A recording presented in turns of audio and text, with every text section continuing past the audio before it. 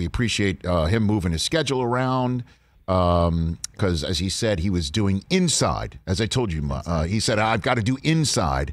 And I thought to myself, what are you talking about? What, you're working inside? Is that where all the studio shows are? No, inside the NFL. I got it. All right.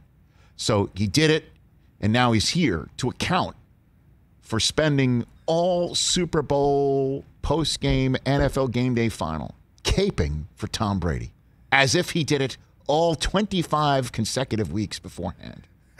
He is none other than my Pro Football Hall of Fame friend, who I love dearly, Michael Irvin. Are you there, Michael? I am absolutely here. That's funny. That's funny, Rich. And Mike over there, who's that you talking about? Mike, about the planking? Del Tufo, yeah. There's Del Tufo. Listen, it's the only thing unfair about working out is you can work out for a year and you can lose it in 2 weeks. You're like, wait a minute. It should at least take me 6 months to lose it since I put a year in. Right. But it doesn't work that way. It doesn't work that way. That's just what it is. Well, but you can get back there because you were there before. So I guess the similar aspect of that, Michael, would be, let's just say you have questions about a football player and spend many weeks questioning that football player's viability to be a champion anymore. And then when that player becomes a champion, you act like that's the way you handled it all season long. For instance, just throwing that out there. Rich, the things I did not question his ability to become a champion. I questioned only the strength of his arm to consistently try to do what they were trying to do, was throw up the field. Mm-hmm. Now, and I always said, you can be still, it's not about I can't do it anymore. It's I can't do it consistently all the time like I used to do it. But then you find other ways to win football games. Now, I won 3 times this year. So 3 times you guys let me lone wolf Tom Brady. Lone wolf Tom Brady 3 times. And so I ain't been with them all year because it was you guys that stayed on the other side. I kept holding my arms out saying, come on. And everybody kept saying, well, basically, we can just wait because Patrick Mahomes is about to pass Tom Brady. All weekend in Tampa, I had to tell everybody, let's stop doing this. Let's stop. We're doing this kid a disservice. We're saying we can't even enjoy his now because we know he's going to get 7 rings, as if it's that easy. We're doing him a disservice, and then he goes and loses that Super Bowl. You know what I mean? Tom said, y'all stop it. I just thought that was interesting. Rich, I say this. What I was saying was there's no way Tampa can lose this Super Bowl. No way. Beyond Tom. Because of the mark and the stain that it will place upon their brain that every time they walk in this stadium, they'll have to play their home game somewhere else next year.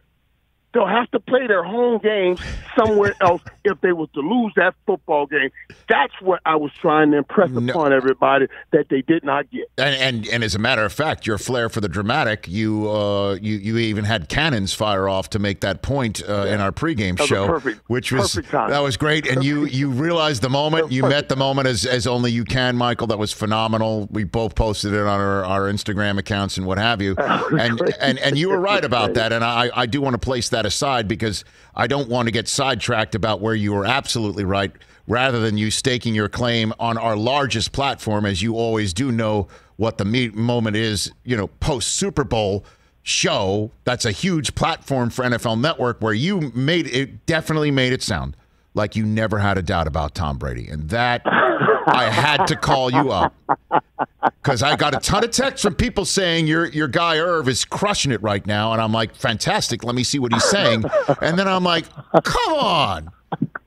Did the week 2 game day morning reviewing that throw from one hash all the way to the other sideline not happen? Did the 4-finger moment on Thursday Night Football that you did the post-game show for, did that not happen? Did none of those things happen, Michael, at all? And the repass, Rich, what about, I got on so hard with the repass. The repass. Nobody talked about all week. You got on him Tom Brady had a repass. where he got batted back to him and he threw it a second time like he's supposed to be allowed to do that. Right. You got on him on that. Right. The repass. Like that never happened. I'm like, wait a second. Hold on. That you now get the opportunity to act like you're caping for Brady, like you're the only one. And I'm like, hold on a second. I have to call him and we have to have a conversation about this. Right. There's a lot in there to unpack. There's a lot to unpack. There's a lot to unpack in there. Because we're talking about multiple things under one umbrella, under the Super Bowl umbrella. We're talking about Brady, yes, but we're talking about defense, yes. We're talking about manhood. Manhood also, Rich. That's what I'm talking about. We're talking about manhood. It's like I've been telling people, there's a certain amount, there's a certain thing that I will not put up with. I will not put up with. And somebody coming, you made it to the only Super Bowl, you're the only team to ever play in a Super Bowl in your home stadium. And now you're going to let somebody else come in and win that game. It's akin to, Rich, I tell you, it's akin to somebody just coming in your house, coming sitting at your table, eat your food. Look, your wife serving him. She sits down and he's holding her hand, eating your food. Come on, man. And when you get rid of him, when you get him out of your house, I got to get rid of the table. I got to move houses. I can't even have this. You see what I'm saying? So that's what was on Tampa's head. If they let this go on, they can't come in this stadium again because that's all they will see is that scene right there. And that manhood challenge came out, and that's what won that game for him. Man, hey, Fournette, the way he was running, Fournette, they should have had the police outside waiting on Fournette. That was blunt force trauma he was delivering to those dudes. Blunt force trauma. We should have put it was insane watching it. That was manhood stuff that I was talking about and that they displayed yesterday. Sunday. Michael Irvin here on the Rich Eisen Show, and Devin White had that manhood mentality right there. And again, so I've been, busting your stones since you called in about being able to say that you could cape for Brady like you did for 25 straight weeks, and you didn't. But you were spot on, Michael, with the prior to the game conversation that we had on game day morning where we all were like, well, home field advantage, it's not like the crowd's going to be that noisy on behalf of the Bucs. Well, it's not like the Chiefs had to stay on the road all week like a normal Super Bowl. They were home. And so what sort of mentality, what sort of home field advantage are they really going to have? It's just like a business trip for the Chiefs. They fly out on Saturday, they play a game Sunday, they go home Monday, and then have a parade on Tuesday. And you were like, no. Like, this is somebody's home turf. And you I think you texted the entire chain when Devin White picked one off, and you read his lips saying, "Not in our house." Like you were spot. Not in our house. I mean, that was it.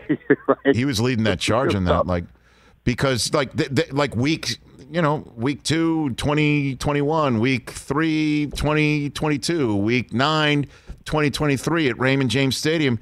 They'd be looking at the end zone where Mahomes was holding up the trophy and picking confetti out of their hair. Like, they can't have that. You can't have that. And Rich, you saw all the other things. Okay, we were just shooting inside NFL, so I get all of the video, get to see even highlights that no other shows get. You know what I mean? Right. They only show for those shows, but you can see all of it. The holding up the two fingers that Antoine Winfield, I was with Antoine Winfield Jr. and his dad after the Super Bowl. I was celebrating with them, but holding up the two fingers in Tyreek's face. Devin White over on the phone, marking, hey, send help. You see all of that what went down in week 12 and the way it went down, that played all a role, and they were feeding it all back. It was so great to watch. I mean, I love football, and I love the technical side of football, but I love man. I love man more, and to see the depths that men can pull out. And please, I don't want anybody texting me saying Michael's on. When I say man, I'm speaking in the biblical sense. Man is man and womb man. Mm-hmm. Man as in male, womb man. That's man with the womb. God gave a womb to have babies. Okay, womb man. I'm talking man in that base. So I'm talking all people, everybody. Just the depths that they can go to bring the best out of them, and what makes them go to those depths. That's what I love watching when I see this game. And I saw it in that Super Bowl. That's what made it such a great game. Well, it's one thing you do love more than all of that, Michael, and that's being right. That's being right. Ain't that like being right? I was just sitting there shaking my head watching you on Game Day Final. I'm like, this is a guy that is so excited about being right.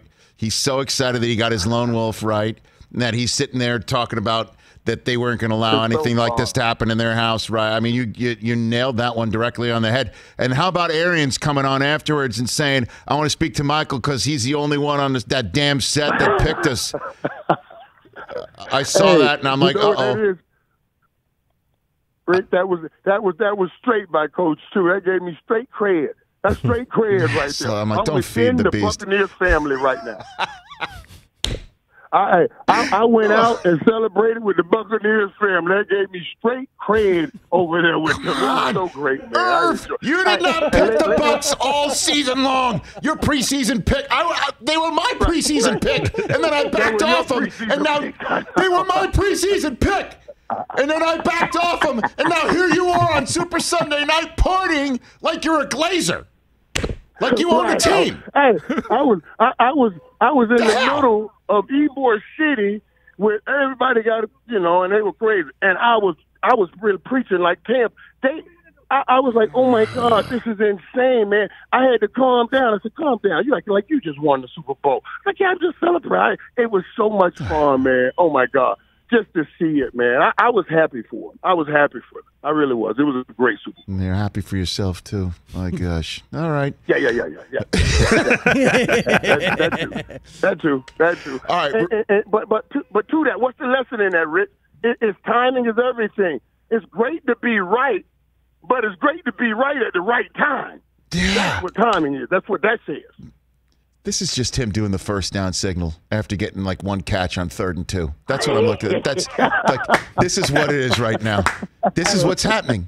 This is what's happening because I chose the Bucs. I'm looking at everybody in the studio right now. I chose the Bucs first.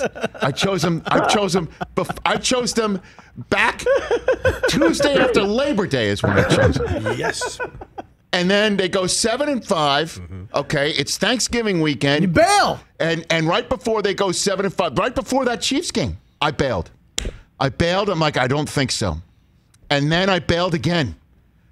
And now I see him just like he's. I can't handle it. It's very difficult. This is like lock of the week. Like I don't want to do lock of the week anymore, and I don't want to do this anymore. You hate lock of the week. Despise lock of the week.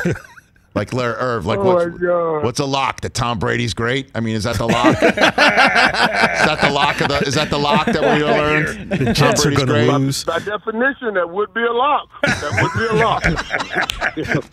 definition, it would be a lock. Yes. Okay. So before I let you go, on Inside, as you referred to, what did you see? What piece of footage have you seen yet that the rest of us haven't seen that might have gave you anything in the show you just recorded that we'll see on Showtime? That's a good question, Rich. That's a good question. And you guys see it, and you'll see it tonight. You'll see it tonight. The footage everybody wants to hear, they'll play some of that footage also. About that battle between Tom Brady and Tyron Mathieu and all of those things. Some of that will be played. Absolutely. And I'm going to tell you this. Yeah. I'm going to say this. Yes. I didn't like that Tyron Mathieu put that out like that, the way he put it out, honestly, because I thought, come on now. It makes it sound as if it makes people want to know what he said. We're curious, as if he said the N-word, and he did not. Tom did not. So, I don't even like that even looming over this situation. So that's why I think we should clean that up somewhere, somehow. That's what I'm saying. So he didn't say that. So do we hear the word that he said to Tyron tonight? Or? I can't even talk about that. They really don't. I really can't. You just got to see what's saying tonight. But I'm just because they told us, let it play. Okay, we will let it play then. Irv. Thanks for playing here, Michael. I posted to but some. But you understand what I'm saying? I don't. No, and unfortunately, because Tyron is a champion and an alpha male in his own right, and it was just two guys that were barking at each other and just good. Good. You're right. That's all that is. And it's the first time that not to make any excuses here, but it's the first time Tyron's lost a Super Bowl. It's a feeling that I'm sure is very empty for him. But you're right. But I guess Brady called and apologized for whatever happened. And these are two guys that are who are definitely. I mean, it's tough to call anybody a peer of Brady's when we're talking about the number that he has. But we're talking about two guys who are competitors, and heat of moment will hit and. Which is why I guess you keep it quiet. Travel safer. But on a serious note, on one last serious note, Rich, and here, let me say this. On both sides, it's important that we get it out. Like, okay, he didn't say the N-word. Because I don't think that's fair and just for Tom. And when we leave it lingering like that, some people think or may say or may, have thoughts, and it wasn't that. But also on our side, as an African-American side, because I don't want people to think, okay, they just saying it again or applying it again. So it's like it's crying wolf. And then when it really happens, nobody listens. You see what I'm saying? So I want to squash all of that. This was just two guys competing. That's what that is. It's just two guys competing. Irv, love you. Have a safe flight home. Love you too, my brother. And I'll have you back on later on, maybe this month when maybe the Deshaun Watson stuff heats up or when things are happening, and we'll stay in touch. And you can keep waving your pom-poms for Tom, and it'll be great. It'll be great. Yeah, I'm officially a Buccaneer. That's what I am. I am officially a Buccaneer. I got you, buddy. That's what that is. Take care, Irv. You be well. All right. I love you. That's Michael Irvin, everybody.